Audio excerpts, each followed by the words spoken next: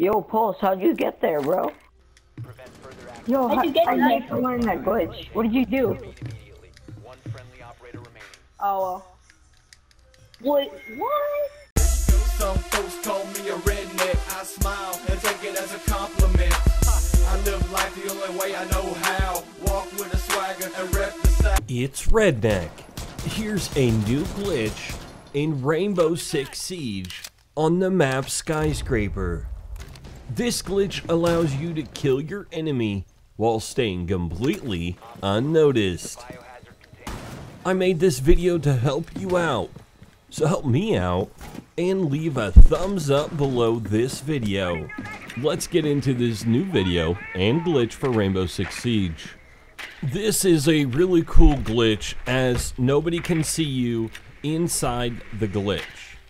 Now you can be shot because this map is pretty much 100% wood, and last time I checked, you can shoot through wood. However, by the time they see you, it's going to be too late. They're not going to have time to react, and, well, they're not going to know where you're at. So let's get into this glitch so I can just show you how amazing it is. Because I feel that this glitch, it's going to get patched pretty quickly because a lot of people are going to get angry. I hope you're not one of them, but I hope you make people angry. It's a pleasure. It really is. Go to the map Skyscraper and find this staircase. This works best as a defender, but you can get into this on the attacking side as well. Once you're at the staircase, go between the 5th and 6th staircase. Look at a slight angle until you see the pop-up to vault, and once you vault up, immediately go prone.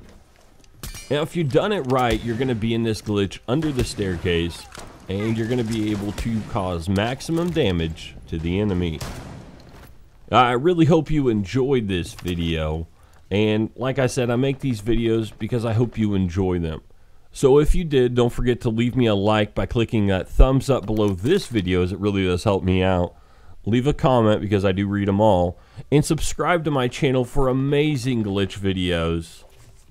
Hit me up on Twitter at RedneckOrdinary. I'm Redneck. Peace.